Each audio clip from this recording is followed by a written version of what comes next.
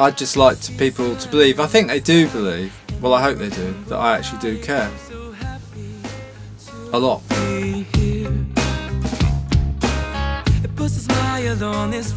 The minute a band walks through the door, they're like my baby. It's an interesting juxtaposition of technology and creativity. It's probably, I think, one of the weirdest jobs in the world. I'm not sure if I can think of many other jobs where you have to combine so many different disciplines. You have to be able to relate to people.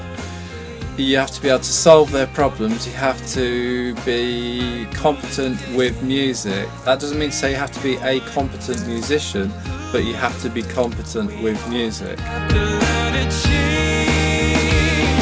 And then if you're stepping from the sound engineer into the producer's shoes, you have to have a certain amount of authority, because the buck then stops with you. You have to understand how to realise the artist's dreams.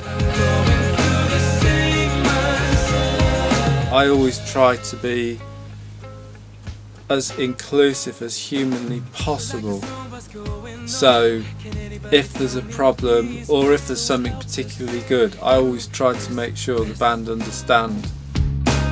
But deep down, I know if I frown, it won't help. They leave a session a better band because I think they learn more about how their music works. I get ecstatic emails from the bands, you know, the members of the bands.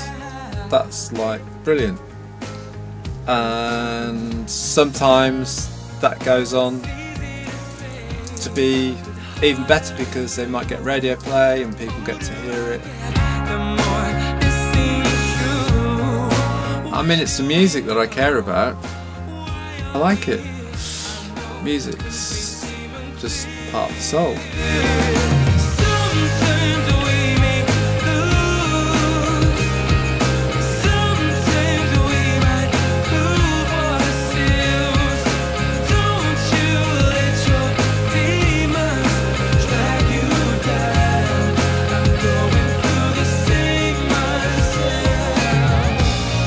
This has been A Guide to Life by Fresh Idea Productions.